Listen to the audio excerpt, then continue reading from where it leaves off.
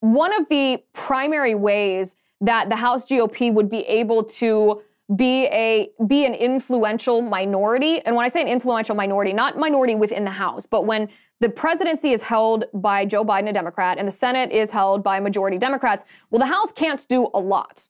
They can, even with a Republican majority, they can investigate, they can have some accountability. And the other thing that they can do, the other way that they have power is they have power of the purse.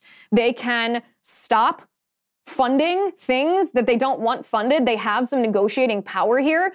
But what McConnell is doing by trying to pass this omnibus spending bill that would fund the government between now and September 30th is he is taking away the power of the purse. He is depriving the incoming House GOP majority of any power over money and funding and appropriations for the first year that they are in office. Why would he do this?